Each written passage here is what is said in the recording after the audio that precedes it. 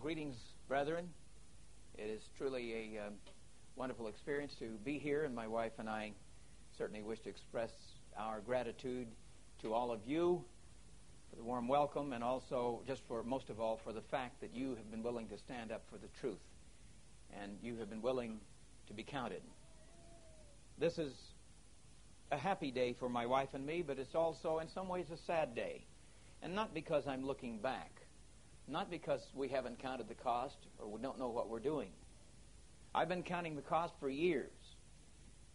When I left home in 1948 to enter Ambassador College, my parents virtually disowned my brother and me, and said, well, if you go to that Armstrong college, we'll never give you a dime. And they didn't. Later, my father softened, began to send contributions to the Worldwide Church of God, and my mother mentioned an interest in wanting to be baptized, but unfortunately she fell and hit her head and died, I think in about her middle 60s, and was never baptized, my father or mother. I've had a lot of family opposition over the years, and of course I realize the step my wife and I are taking will not in any way be understood by the vast majority of my thousands of friends in the Worldwide Church of God. They will not understand it now, but they will understand it later. Now, through the years, Mr. Meredith and I have compared notes. As you may know, we were ones who went to Mr. Armstrong and were trying to get him to realize what was happening to put the church back on the track. And God did use us, Mr. Meredith, in the head over the ministerial services for some time, and me over the college to put the college back on the track. But unfortunately, we have not been happy, let's say, to see some of the trends, and I'm speaking primarily of doctrine. I'm not talking about administrative matters. That's another thing that I don't need to get into. But through the years, we've seen things that we felt were not biblical, certainly which we would not teach or preach, and have not. But the last time we got together in the flesh was at the Feast of Tabernacles in Palm Springs. I was given, I guess, a couple sermons. Dr. Meredith had a prayer that he was given. And we compared notes, and certainly we could see things were, from a doctrinal standpoint, the pot was boiling. And it could not be much longer until some of us would have to stand up for the truth, which we fully have intended to do if that was necessary, not that we wanted to. I've served in God's work for 44 years. I went on my first baptismal tour 44 years ago, and I think I went on about 6 or 7 baptismal tours. I've pastored, I counted up the other day, 12 or 13 churches. I served as regional director of the work in Britain from 1958 to 1973. At the same time, served as deputy chancellor of the college there from 1960 through 73, and then for about 9 or over 9 years, I guess it was, here, until I was sent to New Zealand to be regional director of the work of God in the South Pacific. And as well as serving as writer and editor. One time I think I had 3 articles. It sort of embarrassed me in the plain truth. There were, I know 2, but I believe there was one time for some reason they put 3 of my articles, and I used to write late at night in the wee hours. But in more recent years, Dr. Meredith and I haven't contributed that much, and there are numerous reasons for that I won't go into. But I did serve as writer and editor. I've done quite a bit of editing, and this was the first book I ever wrote, Key to Northwest European Origins. It is showing the historical basis, proving that the Celtic peoples, who were the ancient Britons that came into the British Isles, England, Scotland, Ireland, Wales, the ancestors of those people, before the Angles and Saxons came in the 5th century A.D. They came in later, but the ancient Celts or Celts came in. Dr. Meredith's folk, his ancestors, the Welsh, my ancestors, certainly on my father's side, the Scots, even though I have ancestors that go back to the Norman French on about, I think, 15 of the English kings, to William the Conqueror and Pepin, his grandfather, I think it was, over in France. But this was the first book I wrote. I think Dr. Meredith has perused it. it has a lot of the historical proofs because, and I won't get into this today, the historical proofs that I will be going into, but there's a great deal to show that the peoples who came into England, Scotland, Ireland, and Wales, and also some of the other nations of northwest Europe, that those peoples indeed showed they came from the very area of the Caspian Sea that our ancestors were placed in those captivities and deportations back in the 730s, and the final one in 721 B.C., when Samaria fell, the capital city, and the rump state had been pretty well destroyed before that by the Assyrians. And there's a great deal of history, brethren, to support that. And I've got it, and I've been collecting it for years, and we intend to make that known.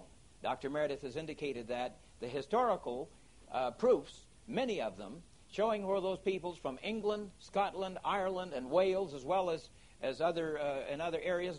Mr. Rapartian has written a very interesting book that I've read and have a copy of, showing where the French came from and showing, let's say, connections with Palestine, the ancient peoples of Reuben. But I don't want to digress on that today. But, brethren, there is a great deal of information to prove it historically. But later on, and I'm not ready to start the sermon, I still have some announcements to make. But anyway, later on, I will get into the biblical proofs that we know what basically Mr. Armstrong put in that book, The U.S. and Britain in Prophecy. We know it is true, and there's no reason to doubt it, to be skeptical, to shelve it for 2 or 3 years, while some skeptics who haven't proven these things, while they sip tea or coffee or whatever and try to make up whether or not it's true, make up their mind. Anyway, I just thought I would again bring you greetings from the brethren in the South Florida.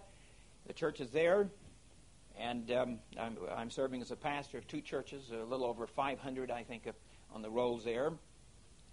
And I would, before I forget it, like to ask your prayers in a couple matters. My wife's sister called just before we left the house and said that her brother, Jim Lombard, I guess is, that he had a heart attack. He's not in the church, but he had a heart attack about a year ago, and seemed to be doing okay, and he just had a heart attack and is in the hospital. So, the Bible doesn't just say pray for people in the church. I think you know. So anyway, my wife asked that I would request your prayers, if at all possible, that God would intervene. And so please remember Mr. Jim Lombard. Actually, my wife, most people, when they tell them she's Italian, her father and mother were born in Italy, but members of her family were red-haired, some of them. They were the Lombards, and I don't want to digress on that. They were, if not relatives of the Israelites, certainly very closely akin to the Israelites. I don't want to get into that today either. But they came from North Germany up around the Baltic and came down into Italy, and as I say, raised hell, or were hell raisers or whatever. And that's not a bad word. It's in the Bible, used repeatedly. And my wife likes to organize everybody and everything, and she's a real organizer and very helpful. And I think the Lombards, a very comparatively small tribe, they really did pretty well organize Italy until Charlemagne went down. He's one of my ancestors, according to the scrolls that I have been put together of one of my cousins. Anyway, then finally Charlemagne went down and brought them into tow. And after that, the Lombards stayed, I think, primarily more in the northern part of Italy. But anyway, please remember Mr. Jim Lombard, or Lombardo, the Longbeards. That's what it means. Another thing, I'd like you to ask your prayers before getting into the sermon. Please pray that God will help my wife and me to find a home. We're having to move out here. We just got unpacked. I have over 1,000 books, and I groan inwardly every time I think of moving. And we have too much furniture and all sorts of things that we collected that we should give away or throw away or something. But anyway, be that as it may, it's quite a problem to move, especially international move. And it took us months, and my wife hadn't been feeling too well, and we just sort of paced ourselves. And we just got unpacked when these things began to break, and we knew that it might mean that we would have to move. Well, anyway, in order to serve in God's work, we do need to. And in fact, we're living in the most beautiful, nicest home we've ever lived in, with a nice swimming pool, a new home, a model home that we were able to get for half the price of the one we had in Pasadena. So it was quite a blessing. And we fixed it up and improved it and all that, and have ducks coming right up in the canal. My wife feeds them. She's got her own little following there, a bunch of ducks. They think she's God, and they come up and begging for food, and the swans and the birds and the little geckos and thunder clouds in South Florida. You wouldn't understand. It's the thunder capital, they say, of the world. The most beautiful fireworks I've ever seen. That makes the Rose Parade, 4th of July fireworks. I mean, makes it seem like it's Dellsville. But anyway, we're going to have to sell a home and move out here. We've been looking for a home. We've looked at, I think, about 10, and we found one that we think may be the one God would want us to have. So if you would pray that God would lead us to the right home, and that we will be able to make the fairly smooth transition, because it is a lot of work. And my wife's age, she doesn't like me to say this, but she's in her 60th year. I'm an old man. I'm in my 64th year right now. And so anyway, as you get older, you don't like to move as much, you don't like to travel as much and all that, but still, with God's help, if He'll give us the strength, we're willing to. And if it means moving a dozen times or 24 times to stand up for the truth and make sure that God's people know the real truth, we're willing to do it. And we're not looking back, so please understand that. I would like to say this, that I understand in the announcement made this morning, and I don't think anyone was necessarily trying to hopefully be too negative or anything, in the announcements made in one of the churches in Southern California, but I understand that it was mentioned that I'm going with my brother-in-law, Mr. Meredith. Well, that happens to be true, but I won't tell you, the reason I am here this afternoon is not because he is my brother-in-law, or it's not because many times, and we've discussed, we have been best friends now for about 40 years. When we compared notes last fall and saw things coming to the boiling point, and then I want to tell you what finally sparked it to me. It was when this awful book, I mean this, and I'm not trying to ridicule anyone, God was published. That's the worst book that has ever been published under the name Church of God that I've ever seen, and certainly Worldwide Church of God. When I got it, and I frankly was so busy with problems I was handling in the two-church area, and it was not until sometime after the feast that I finally got to go through it. Now, when I read a book, I always do this. My wife never likes to read anything I've marked up. That's the way I mark books. Well, when I read this book through and marked it up, I could hardly believe my eyes. I had an open mind. So eventually, when I got the time, I wrote a critique, an 18-page, which would be about the equivalent of 45 or 50 pages in an ordinary book. It's 18, a single space on, ordinary 8.5 by 11 page, and I wrote that to Pasadena to try to get some answers. Why we were turning away from the basic concept of who and what God is. No longer believing that God is a family, no longer believing that God is reproducing Himself, not even believing that God is made in the form and image of, the same basic form and image that man has, because He made man in His form and image, and waffling around and just making statement after statement that was totally unbiblical. And this I found quite disconcerting and disturbing. And I had a few people in the area bring up some objections, and I was trying my very best to be loyal, to be positive. In reading this book, there are a few good points in the book. I can turn to one place. And but anyway, I wrote a critique, and I was very frank, but I tried to be respectful, and I mean that. And brethren, let's be respectful to the Worldwide Church of God and the other churches, and to the ministers. After all, that is the largest church of God on the earth today, and will continue to be for some time. I'm not sure it will be at the end of this age, frankly. Not unless the leaders get in charge of the doctrines and kick out Protestantism that is just flooding into a number of the teachings and writings of sermons I've heard from headquarters, of statements made in doctrinal meetings. And one of the leading people had said that we're 95% Protestant. Well, I don't know that what the percentage is, but I know there's a lot of Protestantism that has been creeping into, and a lot of false doctrines into our literature lately, and our sermons and various things. And so anyway, the reason I am here then is because, and I tried to get some answers. I got some replies, but no answers. And I've written altogether over a couple hundred pages on various aspects of doctrine, trying to get some answers. I haven't yet sent all of them in, because if I couldn't even get answers in the one booklet, what about a lot of the other, or numerous other doctrinal areas that need to be looked at and reevaluated?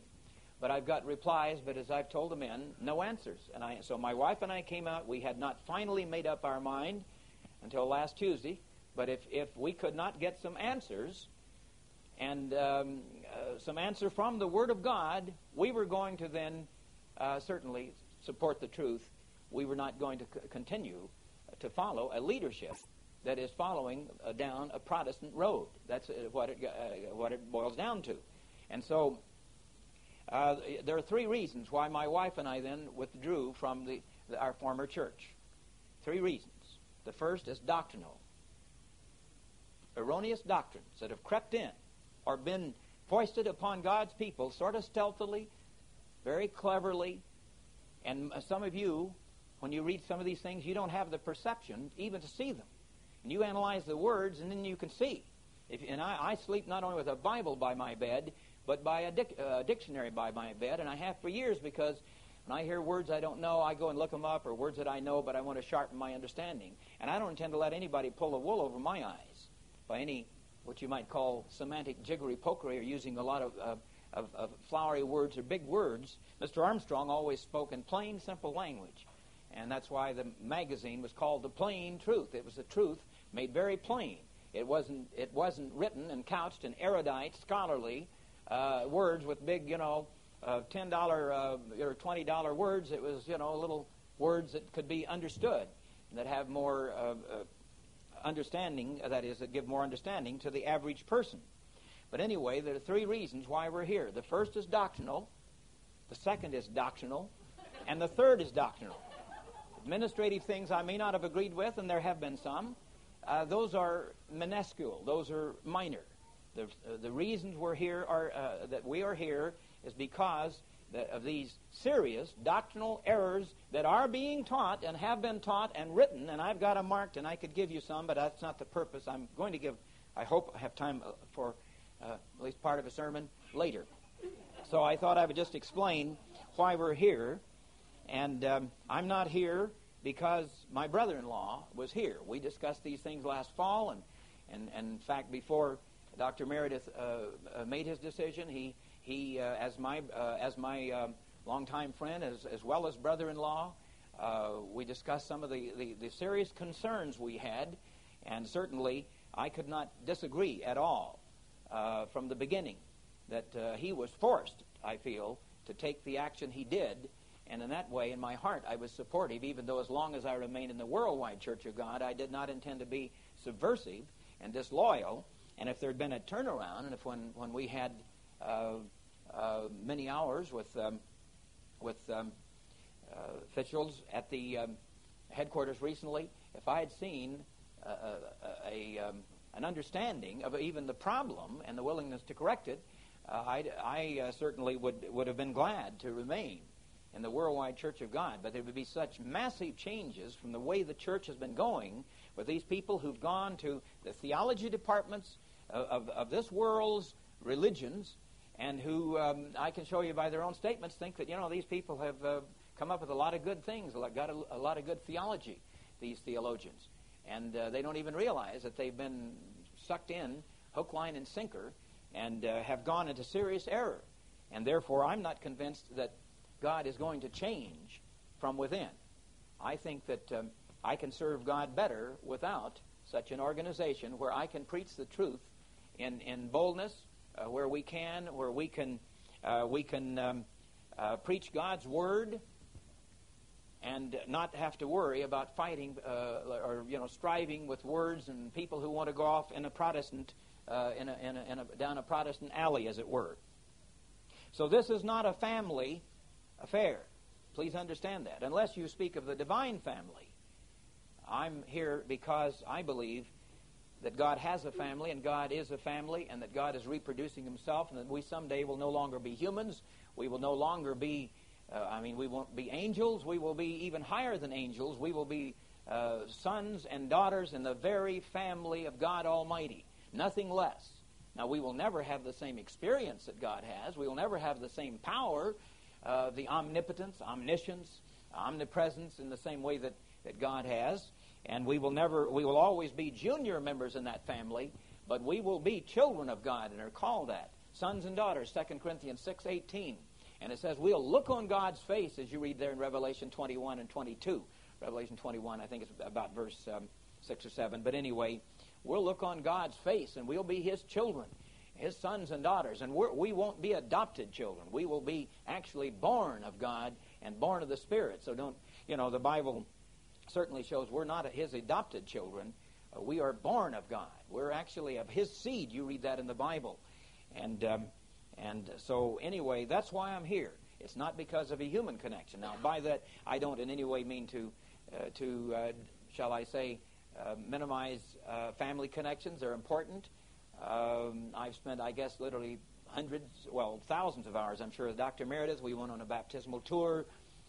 We've been in each other's homes on, I guess, hundreds or thousands of occasions, and I've always known him to be a man of integrity, a man of truth, a man whose word you can count on, a man of courage, a man of boldness, a man that I believe is a man of God and a man who will not compromise with sin or with false doctrine.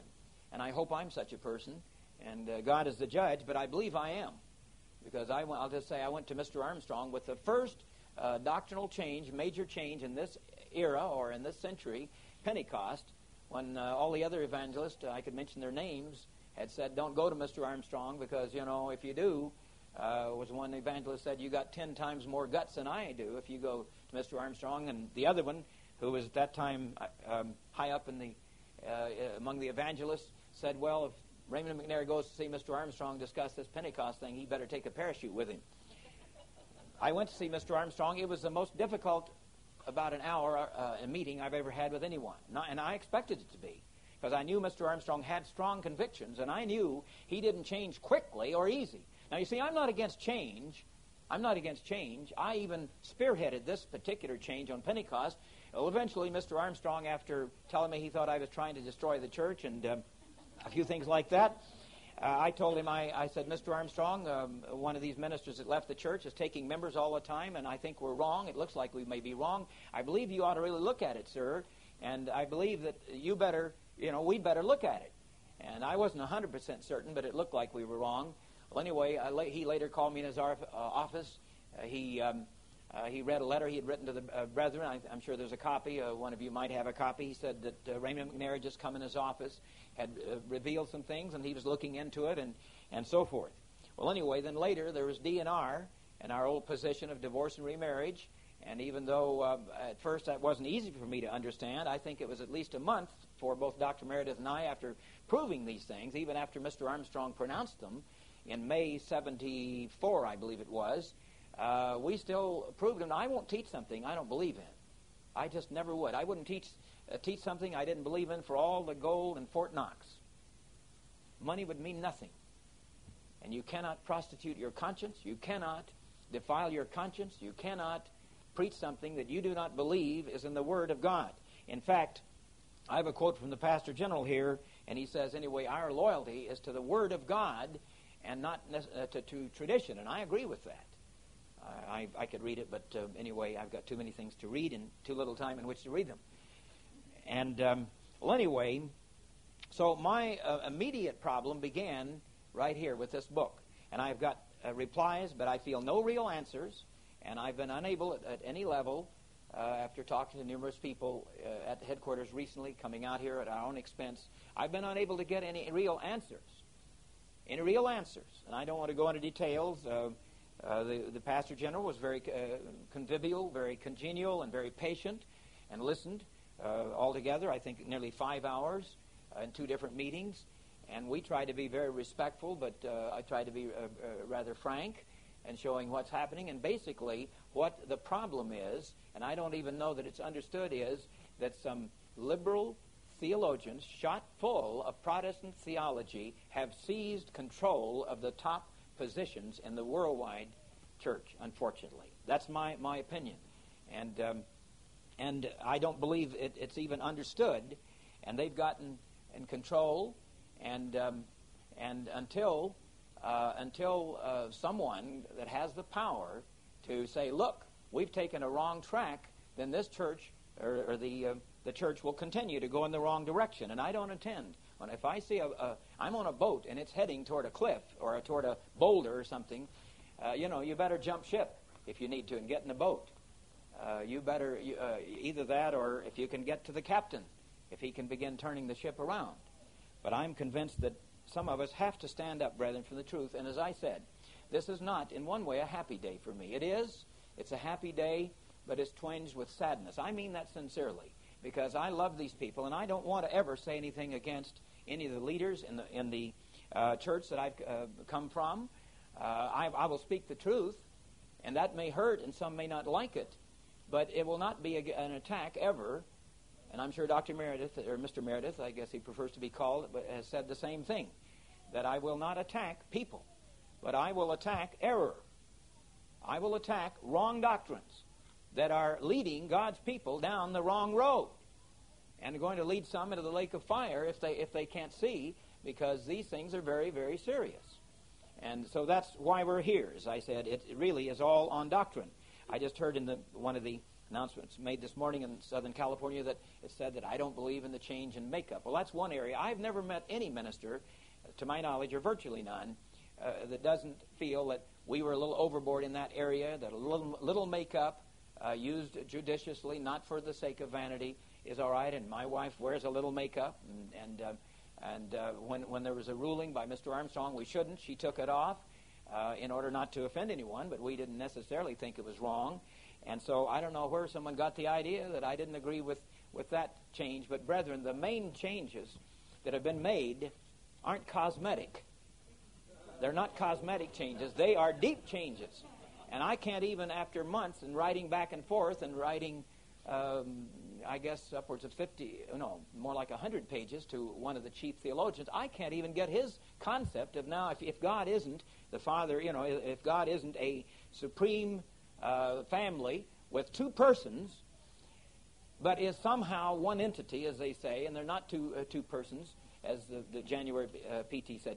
I can't even get from them, anyone, exactly what their new concept of God is. If you destroy what we were taught from the Bible and by Mr. Armstrong, honestly, I have talked to people, and I still cannot get it after several months, and many sincere letters written back, or lengthy letters, giving the scriptural teachings and views.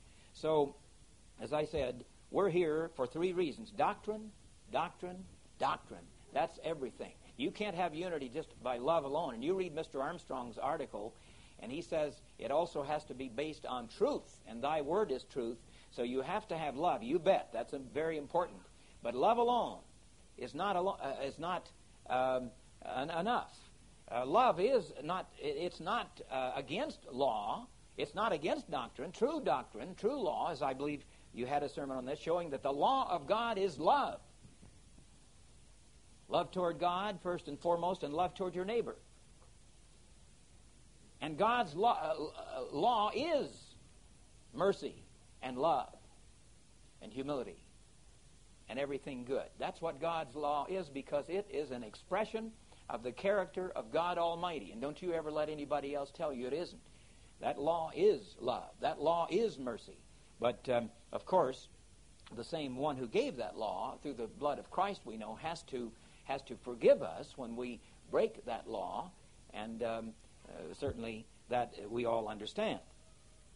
So my serious difficulties all began with the God Is booklet, and I've been told it'll be revised by one of the chief theologians in the church, but he said it won't be revised along the lines you've suggested. Well, if it isn't, it'll certainly not continue to teach the truth, because I know what the truth is about God and who He is, and no one's going to confuse me.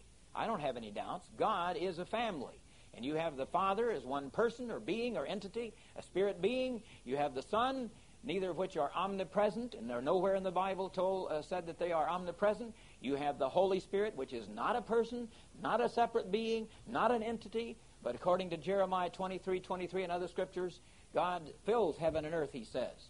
And his Spirit is everywhere. It permeates everything. Every molecule, every atom, every quark is energized by that power and energy that comes from God, and the very material universe was created out of the dynamic energy of the power of God. I've got even a secular article that mentions that. Anyway, so now let me see. When do you close here? Is it 4 o'clock, isn't it? Well, I'm going to start on a sermon, and I believe I'll be invited back to this pulpit maybe in about a month or a little over. It's going to take us some time. We have some things that have to be done, and we're going to take however long we need to, because I don't want to see my wife in a casket, and she was very sick after that international move, and so I don't want to be without a wife.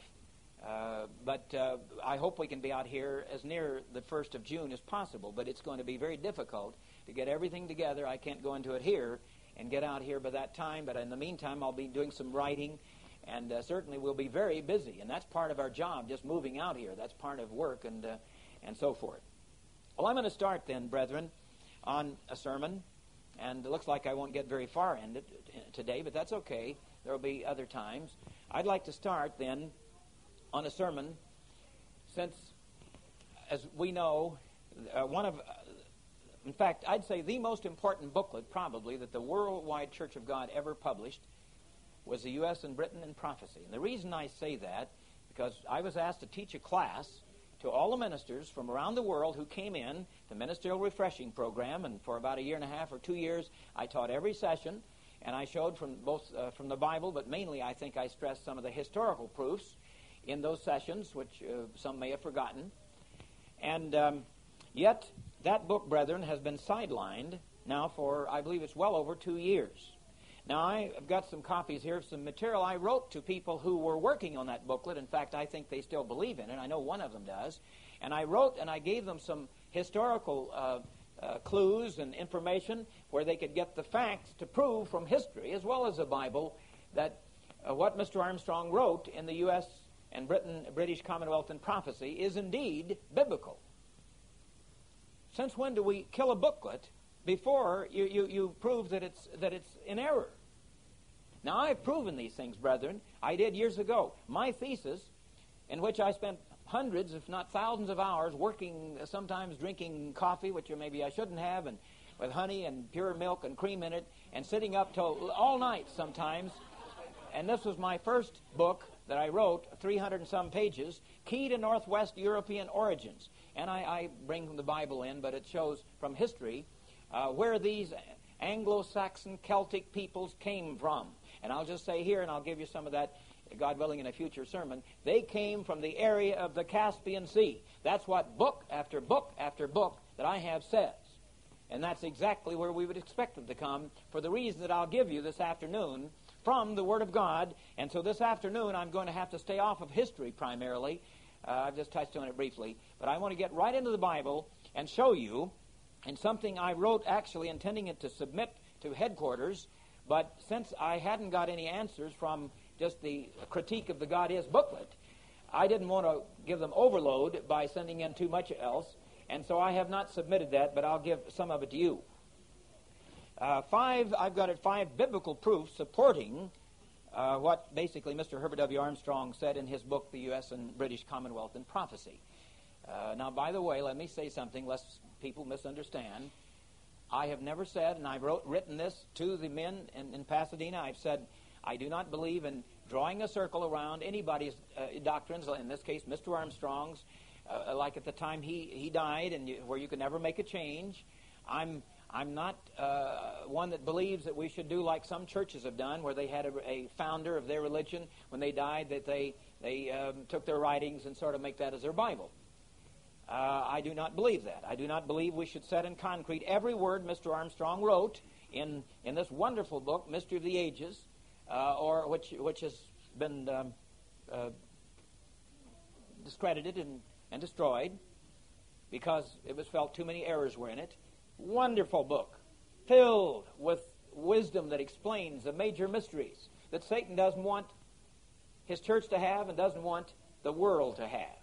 But these mysteries will be made known. Believe me, they will be made known. And Dr. Meredith has already discussed with me an article that will certainly begin with one of them.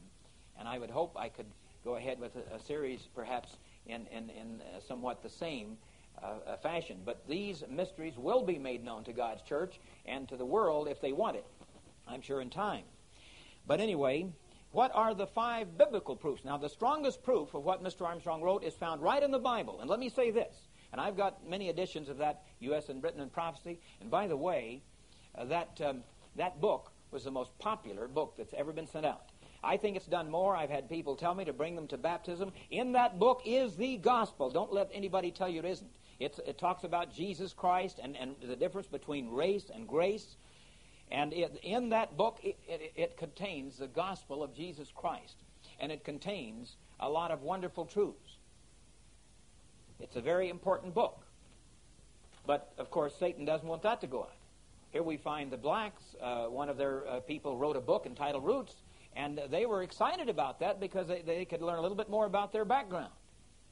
And I was excited. I even watched some programs. And I have the book by Alex Haley, or I guess it was, who wrote the book, and entitled Roots. And I'm happy for them to look into their background. Why do we want to cover up our background? The background of where the Anglo-Saxon Celtic peoples came from. And I'm going to show you again from the Bible why we have become the dominant peoples on the earth today, militarily, economically, and any way you want to look at it, and in spite of the fact that we're corrupting many of the blessings that God gave us, or that He gave us, and that we are turning wholesale into every rotten, foul, filthy practice that is going to bring down the judgment, a Sodom-like judgment, upon our people if we don't repent. And you make no mistake about it, according to the Bible. But I'm going to give you those 5 points. I say, U.S. and B.C. and Prophecy, this is an article I wrote that I've not submitted, has been sidelined or, quote, under review now for 2 years. And I think when I wrote this, it was already 2 years. I believe it's well over 2 years. And there's talk that there might be some articles or perhaps a booklet or something like that. But certainly, from some information I have, written information, it is not believed in, at least by some in the top echelons of the former organization that I was in. That's a sad fact, brethren, because Mr. Armstrong, right here in this book, I'll just tell you what he said of it, and one of his whole chapters explaining the mystery is the mystery of the nation of Israel, who they were, and of course their modern descendants. But I want to just read here briefly what Mr. Armstrong said regarding this. He says, "One cannot understand the real purpose and incredible potential of man without this vital knowledge."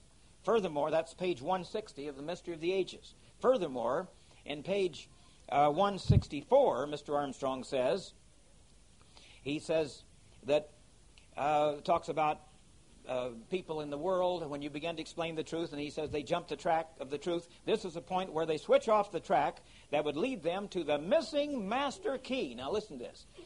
Would lead these people to the missing master key to the prophecies. They miss the fact that God gave Abraham promises of physical race as well as spiritual grace. And the churches of this world, they want to talk about grace, and that's important, very important. But they want to ignore race. And believe me, and contrary to a writing I have by one of the leaders of my former church, believe me, God is not only interested in grace. That is, that's the church. That's His primary concern, is calling out the church. We all agree with that. But I can show you there's a great deal in the Bible about race, physical race, and even in the New Testament. If you don't believe that, just turn to a scripture that pops into my mind right now, Romans 3. Notice, what advantage then has the Jew? That was of the race of Israel. That was only, of course, part of the people of Israel. Romans 3, verse 1. Or what profit is there of circumcision? Much every way, chiefly because that unto them, the Jews, were committed the oracles, that is, the words of God. And he said there was an advantage to them, to the Jew. You bet there is. And there's an advantage to being a descendant of Israel. And by the way, many so-called Germans who came over here, and this is the thing I can't cover this afternoon, came through North Germany. Some of them went into Britain after the Roman legions left at about 510 to 550 A.D., when the Romans pulled their legions back from Britain. And then the Angles and the Saxons began pouring in, but the Scots, the Irish, the English, and the Welsh, and some of the western peoples of Western Britain were already there. These ancient Gaelic or Celtic peoples that were closely related, according to all history, in religion, in customs, and even in language, with the Gauls over on the other side of the continent. And they were actually relatives. But anyway, when they came into Britain, in the years after the Roman legions left, then these people began to form the very concepts, to fulfill the very prophecies that God had said when he would form a nation and a company of nations. That was just God's way of bringing this about. But some of those people who went into Britain, and they were known as, they call them Germanic tribes, as Angles and Saxons and Jutes in the middle of the 400s A.D., some of those peoples, they didn't come to Britain. Rather, instead of coming into Britain, they later came into the United States directly from North Germany. And I discussed this with Mr. Armstrong, and he said, yes, he thinks perhaps even a few of the peoples in North or Northwest Germany are still some of those Israelites that may have been, that may have lodged there. And that's where our ancestors came. As I'll show you, I've got an ancient map over 300 years old that even on the map shows it was 100 years, printed 100 years before we declared independence. And this map shows covered wagons and people on horses and a trail all the way from the Black Sea, which is just, a short distance right from the Caspian Sea, of our ancestors coming from that area of the Caucasus up into northwest Europe, coming across the steppes of South Russia, northern Poland, northern Germany, and into Denmark and that area, and many of them going to the British Isles. And let me say something else, brethren, about change. Some people, one person said, well, you're just loyal. He wrote me, he said, you're just loyal to Mr. Armstrong. You won't change. And I would just say that's not true. I've proven that I will change. I mentioned two cases under Mr. Armstrong's pastor generalship. I will change if someone can show me from the Bible that it's right. I believe in change, but that's good change, right change. Good change is good. Bad change or change into error is very bad. So remember that. Well, it's not just be against change. Good change is good. Bad change or change into error is very, very bad, very deleterious, very destructive any word you want to use. Now, let's go on. Mr. Armstrong called this knowledge the master key to the prophecies. They missed the fact that God gave Abram promises, a physical race as well as spiritual grace. Now let's look at some of what I call the 5 biblical supports proving basically that what I'd call the peoples of, and I'll narrow it down to the U.S. and Britain, this great nation and the company of nations or commonwealth of nations, that we have fulfilled the prophecies that God gave to the patriarchs. And let me cover that. By the way, before I start on that, though, I must give you one other little thing. Don't forget, brethren, that Mr. Armstrong himself said that he wrote up a manuscript, I think it was 200 or 300 pages, sent it to the leader of the Church of God in his day. This was before he left them. In order to start a different work, Mr. Armstrong was ordained in the Church of God by people who laid their hands on him, later began to reject certain truths, and he withdrew from fellowshipping with them, and God started a different work through Mr. Herbert W. Armstrong. I think you can find a parallel in what's happening today. But I want you to notice here, as I've got it marked, I'll just read something I've written up here, but it won't take very long, then I'll get into the sermon. Well, I'm into it, but I haven't gotten into some of the scriptures back in Genesis that I wanted to. Listen, quote, I believe there are many important truths contained in Mr. Armstrong's U.S. and B.C. and Prophecy book. Should we do what the so-called Sardis people did, that is the Seventh-day Church of God, who were, we believe, rather lax in their doctrines? When Mr. Armstrong submitted his manuscript, consisting of the, quote, Anglo-Israel truth, end quote, to a leader of that one branch of one branch of the Seventh-day Church of God. He, the leader, acknowledged that this material was important, but he and the church he presided over never used it. Why not? Now, this prominent Seventh-day Church of God leader, Mr. Andrew N. Duggar, wrote a letter to Mr. Armstrong in July 1929. This letter was written on stationery of the, quote, General Conference of the Church of God, and was dated July 28, 1929. Here's what Mr. A. N. Duggar admitted in that letter to Mr. Armstrong. Dear Brother Armstrong, and I've cut out a little bit here, but I'm giving about half of what he wrote. I'm giving all the essentials. Dear Brother Armstrong, I have just finished, that is reading, the manuscript, British Israel, with the illustrations and maps. You have put much work on this, and I am impressed to write you right now, while the matter is fresh on my mind, of how it has interested me. I have seen no work near its equal in clearness and completeness. You surely are right. And while I cannot use it in the paper at the present, you may be assured that your labor has surely not been in vain.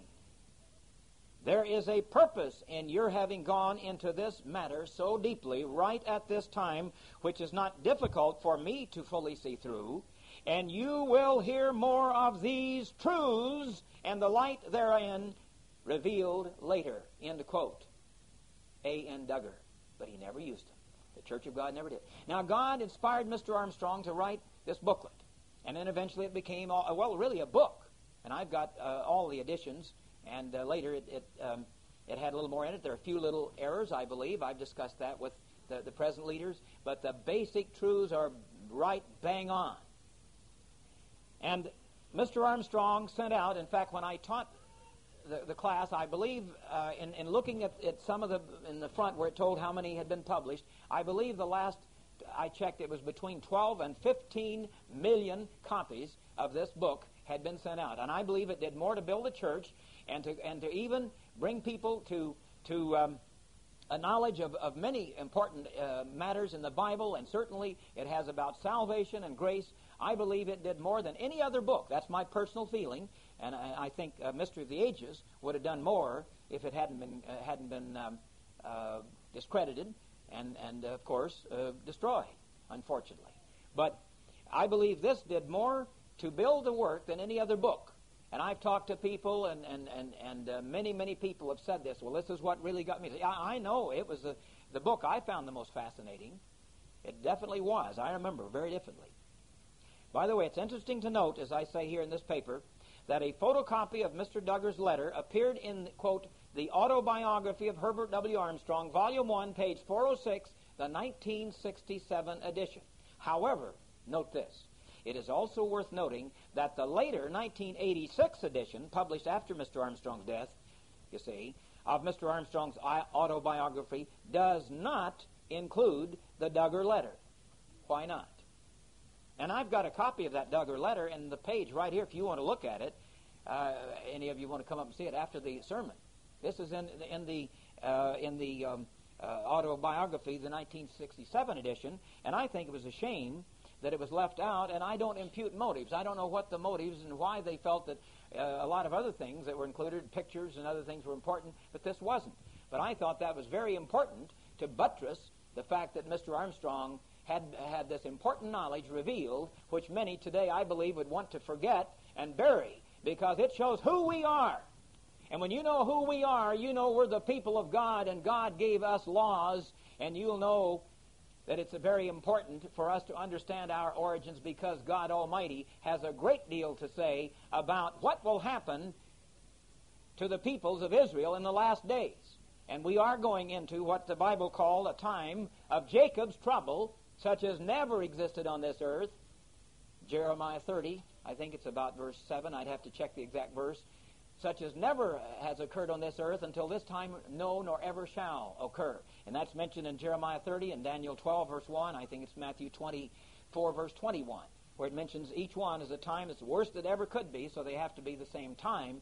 You couldn't have 3 times each one being the worst, you see, because worst is a superlative showing the very the maximum, the optimum. Okay. Let's then look. Today we'll skip over the historical pillars and proofs of that, but let's look at least start looking at these 5 important biblical supports. And I'm going to summarize them for you, and then we will start on the first one and so forth. There are 5 basic supports as I've analyzed it. First, God Almighty solemnly promised that the descendants of Israel would inherit the fat places of the earth, and that fat places of the earth is quoted from the King James. That is, the choicest portions of this globe, having rich soil, constituting the most fertile, productive lands on earth. They would have abundant crops, according to these prophecies and promises, rich deposits of natural resources, that is, iron, coal, oil, etc. The great God promised to give the Israelites immense wealth, material wealth and prosperity. That material abundance would far exceed the physical blessings which a benevolent God would bestow upon the other nations of the world. Now, other nations have some very nice land and inheritances. But I'll tell you, there's a reason why, and I've seen this with my own eyes, having traveled around the world several times, once with Mr. Herbert W. Armstrong. I've seen at U.S. embassies people coming in and lining up with long queues or lines trying to get into the United States. They want to get here because they know we're still by far the most blessed land on the face of the earth, in spite of the way we're squandering and wasting our resources, and we're allowing many people to flood into this nation to, in many cases, be a drain and to bring about more crime. Anyway, God Almighty said we would have this immense material wealth and prosperity. Point number 2. The Israelites were destined, according to the prophecies, to possess the national gates. That is, the strategic passes or straits of the world. And maybe I can refresh your memory, some that you'd never even thought of if I get that far this afternoon. And we, the Anglo-Saxon Celtic peoples, and I never just speak of Anglo-Saxons, because that would leave out Dr. Meredith's or Mr. Meredith's ancestors, the Welsh. That would leave out my ancestors on my father's side, the Scots, and it would leave out the people of Northern and Southern Ireland, and it would leave out the people of southwestern England and western Britain, and that part who were known to be the ancient Britons, who were Celts or Celts, and they were not Angles or Saxons, and they were pushed back into the west by the Angles and Saxons and Jutes when they came in to Britain in the middle of the 5th century A.D. So our people would possess those, and no other people in the history of the world. And I've written another history book, by the way, a 700 and some page book, and I've got a lot of material I'd like to put in something someday, combining the U.S. and the British Empire and showing the fantastic miracles. It's really an unbelievable story, but it would take probably 1,000 pages. I'm sure we could never print that and send it out. I may do that when I get too old. I've always said I don't want to, I just don't want to live when I get so old and decrepit that I can't be productive. I certainly didn't want to retire or be retired. And so I've concluded that I don't want to live one day beyond, I'd say, about 115. I feel by that time I'll be too decrepit to preach and teach and write and so forth. Now, God may retire me tonight. I may have a heart attack and be dead. Anyway, you've heard at least some good material in this. I hope biblical material. I hope you'll remember it. Anyway, the third point, proof of the 5 pillars from the Scriptures, and I'm just summarizing them, and then we'll start giving you some of the Scriptures, is the third point, the chosen people, the people of Israel, according to these divinely given predictions and promises, would become a great colonizing people, spreading abroad to the west and to the east and to the north and the south.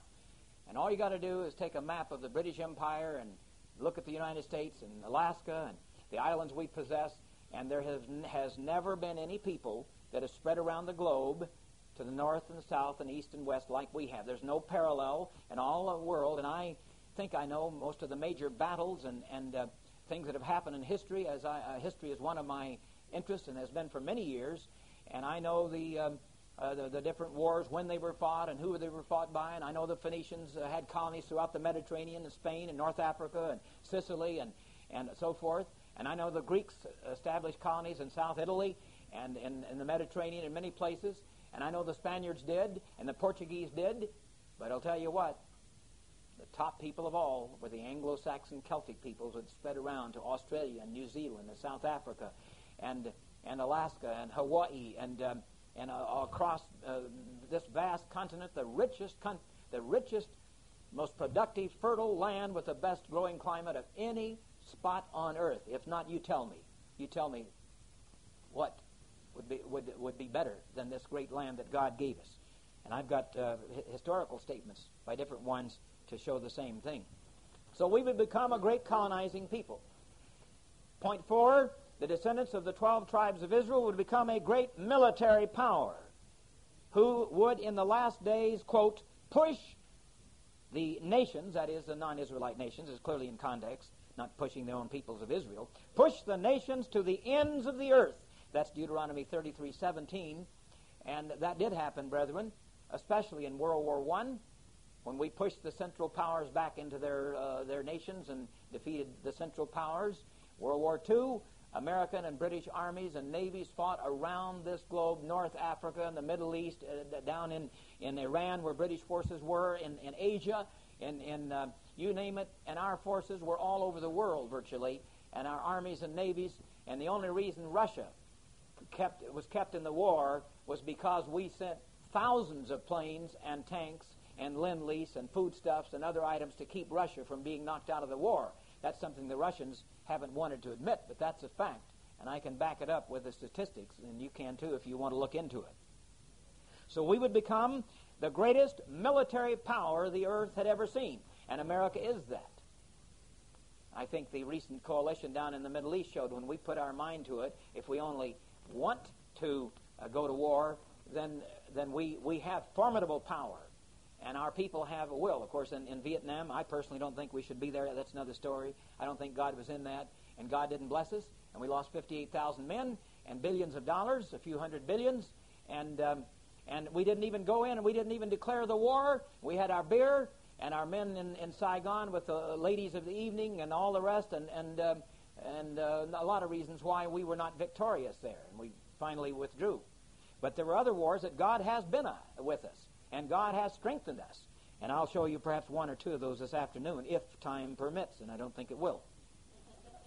Point 5. That's all right. As I said, I'll come back, and Dr. Meredith Dudman, he's given you some very heavy spiritual meat, but this isn't unspiritual, but it's of a little different nature, and it has been a special subject that I've studied many years and hope to write on and so forth. Point 5. God's Word prophesied that the descendants of Israel would possess a great and glorious throne or scepter. This scepter promise would not depart from the Jewish people. That is, the people who were descendant of the tribe of Judah would not depart from Judah once it was established among their descendants until Shiloh come. You'll find that in Genesis 49, verse 10. That divinely ordained throne was prophesied to continue in existence as a viable ruling throne from the time when God established it in Judah, in the time of David, when he first established that throne and put the scepter in a Jew's hand. It had been in Saul's hand before that, a Benjamite. That didn't fulfill Genesis 49, verse 10. But he put it in David's hand, that scepter, the king's ruling scepter there, and he put it in David's hand, and it's been in the hand of a Jew ever since then to fulfill God's many promises to David, which I won't be able to get into today.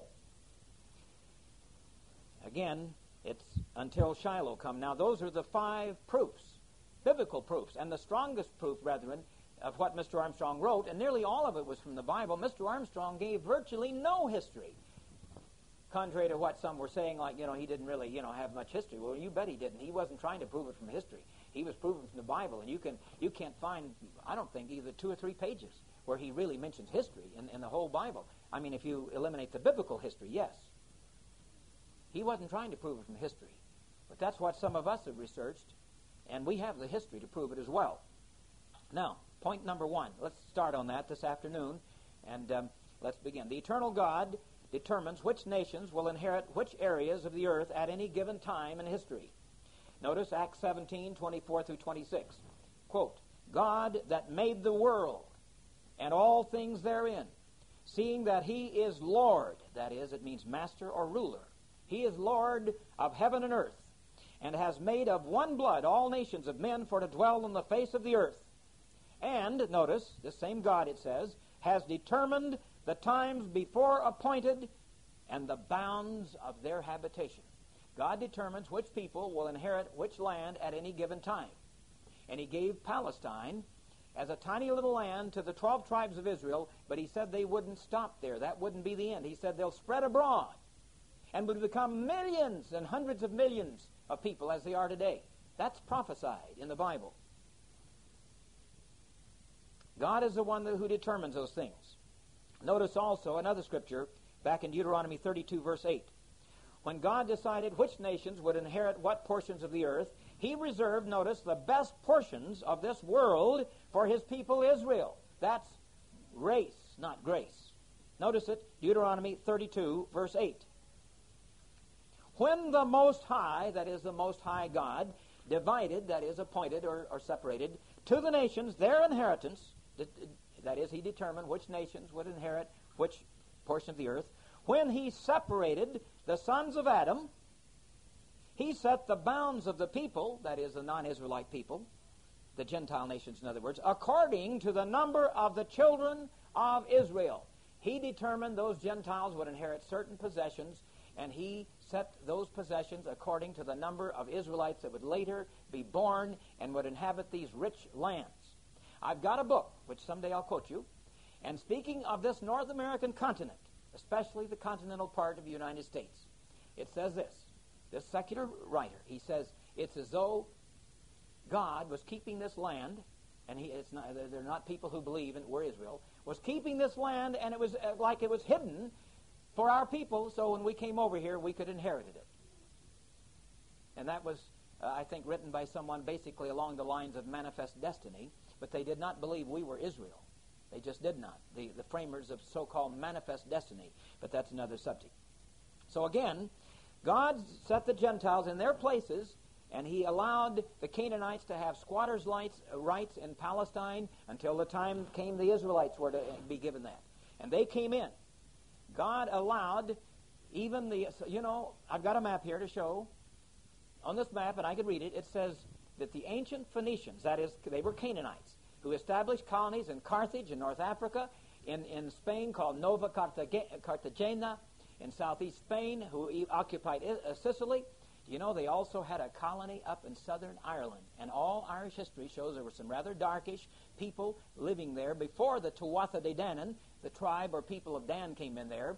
And you know who these people were? Yes, it says they were Africans. They were from North Africa. But they were people who had come from North Africa. Before that, they were Canaanites, like the ancient Canaanites who dwelt, there in the eastern seaboard and who established colonies in North Africa. And this map that I have also says this Southern Ireland, or it shows it on the map, and it says the ultimate Phoenician habitation. This was the furthest they had gone to actually establish a colony, and they were trying to take possession of Ireland, but eventually they were wiped out when the people of Dan came in from Greece. And I'll show you how they got to Greece, God willing, in a future sermon. And that's mentioned in the Bible. It's mentioned in Josephus. It's mentioned in a number of secular books that some of those Danites that left Palestine long before the captivity, and some of them resided for a while in Greece, and this is mentioned in many histories and secular books, people that don't believe we're Israel, and they say these were none other than the people of the tribe of Dan. Now, God is the one, then he allowed certain people to inhabit the North American continent. They had squatters' rights, certain tribes. It's interesting, most of the Indian tribes dwelt south of the border in Mexico. The real masses, there's where their big cities and the real population was, but the best reports I've seen, only they think of 1.5 million, maybe a very few million, 2 or 3 million Indians inhabited this continent when our forefathers came here. It was a little cold, much of it, and inhospitable, and it was sparsely inhabited by the Indians. They had squatters' rights, but God intended this continent to go to Joseph, the peoples of Ephraim and Manasseh. Now, notice what Abraham Lincoln says. Well, let's mention this. When God set the bounds of the Gentiles, he kept in mind the number of the children of Israel who would later possess these fat places of the earth, these rich lands which Israel was foreordained to inherit by divine fiat, that is, by God's divine command. God ordained it. President Abraham Lincoln recognized that America had received its rich lands as a blessing directly from the hand of Almighty God.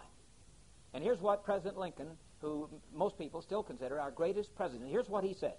We, that is the people of the United States, we find ourselves in the peaceful possession of the fairest portion of the earth as regards fertility of soil, extent of territory, and salubrity of climate. That is the best climate. And that's what God promised the descendants of Jacob would have. Plenty of dew, which you get in a good climate. You don't get a lot of over in the deserts and some of the, Arctic regions. We find ourselves the legal inheritors of these fundamental blessings. We toiled not in the acquirement of these blessings. Of these fundamental blessings. We toiled not in the acquirement or the establishment of them, he says. We have been the recipients of the choicest blessings of heaven. No human counsel hath devised, nor hath any mortal hand worked out these great things. They are the gracious gifts of the Most High God. End quote. Abraham Lincoln. He recognized God Almighty had given us this land, and manifest destiny, where many thought it was our manifest destiny that God had destined we would inhabit the land from the Pacific to the Atlantic. It was manifest destiny. And of course, I don't mean everything that our ancestors did was right, and when they came out and in some cases slaughtered perhaps in a way that they shouldn't and did certain things, but still God had given this to us. And carnal people never always do things right, Even spiritual people in the church make mistakes, Or have you noticed that? Look in the mirror sometime if you doubt that. Furthermore, President Lincoln also stated, quote, the beneficent creator and ruler of the universe, the great disposer of events, that is, he said he was the one who could give harmony throughout the land, which it hath pleased him, listen, this land of America, it has pleased him to assign as a dwelling place for ourselves and for our posterity throughout all generations. Abraham Lincoln, our greatest president, said that. God Almighty solemnly promised that the descendants of Israel would be given the choicest portions of this earth for their inheritance. Notice this quote back in Genesis. Now, Genesis 27. Let's go back and look at one of these quotes. Oh, I guess that's about the only one we'll have time. I'm going to close at 4, and I want to close pretty well on time. But let's at least notice this one promise. And we've only got into one of these basic things today, but that's all right. There will be other times. I've never been able to preach the whole Bible in one sermon. And I bring up enough things here if I quoted them to keep us for days. But if I want something, I can pull it out, and I never know how. I hope God will inspire me. And I always have, I've got a few scores of papers here I'd like to quote for him to prove some of these things. But anyway, let's notice. Notice Genesis 27, verses 28 and 29. Therefore God give thee of the dew of heaven, that is, temperate climate, and the fatness, and the Hebrew says fat places, literally, the fat places of the earth. Let people, that is, the non-Israelite Gentiles, serve thee. Yes, other nations have served us. And nations bow down to thee, or to you. The Lord, be Lord, that is, you be Lord, that is, master or ruler, over your brethren. Cursed be everyone that curses you, and blessed is everyone that blesses you. That's the King James Version. Think of World War II. Think of the sneak attack on Pearl Harbor. But what happened when the Japanese cities, even before the A-bomb, many of them were leveled by carpet bombing and these B-36s or whatever they were at the time. Anyway, these big bombers that just leveled much of Tokyo and Yokohama and many of the other industrial cities of Japan. Even before we gave them a quick 1-2 knockout punch with Hiroshima and Nagasaki. And the Germans, as Harry Truman said, were working feverishly on the A-bomb. And mercifully, that's a very interesting story. God gave us, and he caused the very policy of Hitler to drive out the Jews, Enrico Fermi, Albert Einstein, and others who were brilliant scientists in what later became occupied Germany. They were driven out, and those were the very Jews that spearheaded and masterminded the A-bomb that gave us the weapon that gave us supremacy if we'd wanted to over all nations on the earth. Yes, God gave us the fat places of the earth. It is interesting to note that dry desert-like lands receive very little dew comparatively, and also the Arctic regions. You don't think you ever have dew up, in the cold regions where you have a lot of snow. Now, note how this promise of material wealth and greatness is worded in the Moffat translation, and I'll not keep you much longer. Guess I can go just a little longer, can I? We must have got started late. Mr. Meredith must have gone on too long in those announcements. I don't know. But anyway, I'll not keep you much longer. I sometimes go a little over, but I've disciplined myself and don't go much over, usually. But anyway, note how this promise of material wealth and greatness is worded, as I said, in the Moffat translation. And I quote the Moffat. God grant you dew from heaven and rich soil upon the earth, corn and wine in plenty. May nations be your servants and races bow before you. Well, that is what happened. The rich soil. There's no soil in the earth as rich as many of the thousands of square miles along the Mississippi, Ohio, Arkansas, Missouri rivers, other rivers all over this nation. And there's no comparison in Africa, in Europe, in Russia, where they have an inhospitable climate. The Russians were going to bury us, and they went out and they plowed up some of their steppe lands, and the wind blew it away, and they found out they just didn't have the soil or the climate. They've got some good soil, but it doesn't compare with what God gave us. So here we find very clearly what God promised. Now, when Jacob's brother Esau learned that his father Isaac had so blessed Jacob, who was later called Israel, Esau became very embittered. Notice Esau's bitter lament in verse 36. He, that is Jacob, here's what he told his father, he has supplanted me these 2 times. He took away my birthright. Remember, he sold it for a bowl of soup. He didn't treat it as worth anything. And God wanted a man that at least would appreciate it when he gave it to Jacob. He took away my birthright, and behold, now he hath taken away my blessing. Esau's father Isaac then told his son Esau, he said, quote, I have made him your Lord, and with corn and wine have I sustained him. That's verse 37. Isaac also told Esau that he would receive a lesser blessing. And so he says, behold, your blessing shall be the fatness of the earth. Now the King James says the fatness of the earth. That is not a correct translation. Many translations, the Revised Version and the Moffat, word it differently. It should be, your blessing shall be away from the fatness of the earth, away from the dew of heaven. In fact, the Moffat translation says this. First, behold, away from the fatness of the earth shall your dwelling be, and away from the dew of heaven on high. That's the Revised Standard Version. And the Moffat says, far from rich soil on earth shall you live, far from the dew of heaven on high. End quote. That's the Moffat. You see, they were not to be given these fabulous blessings of a temperate climate with plenty of the dew of heaven. I used to walk out on the farm and early in the morning many times, take a couple steps in the grass or the hay, and my trousers would be wet from the dew. And the ground would literally be wet like it had rained. Because we lived in the Mississippi Valley area, or very near it there, and we got a lot of dew, and usually quite a bit of rain, enough. Well, anyway, I'm going to have to break off here. And just say I haven't even completed number 1. And I want to show you some fantastic statements, how we became the bread basket. Well, I'll just say we became the bread basket of the world. We're still called that. Aliens are lining up. Maybe I could just complete this section by saying this, that around the world, Gentile nations are flooding across U.S. borders.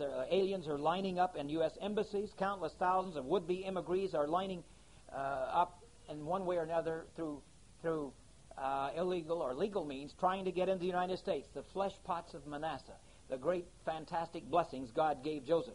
Yes, they want to immigrate to the United States so they can partake of the fatness which God promised to the descendants of Israel or Jacob over 3,500 years ago. California alone, if it were a separate nation, would have an annual gross domestic product, or we used to call it GNP, greater than all but I think it's 6 nations on earth. If California were a sovereign country, it would be the 6th richest nation on earth. Furthermore, even though certain other countries such as France, Scandinavia, Holland, Belgium, and Switzerland have also inherited rich, productive portions of this earth, they have not received as great material wealth and prosperity, as have the nations who have descended from Joseph, the United States, and the British Commonwealth of Nations. That is Britain, Canada, Australia, New Zealand especially. Many of these Gentile peoples of the world are also seeking entrance into Britain and Canada and Australia. I've seen that, having visited and lived in some of those places. And New Zealand. And they're flooding into our countries where we have a lot of rich land and rich soil, and that's because God gave it to us, not because of our righteousness. And brethren, that has to do with race and with material wealth and greatness which God Almighty prophesied, and that has come to pass.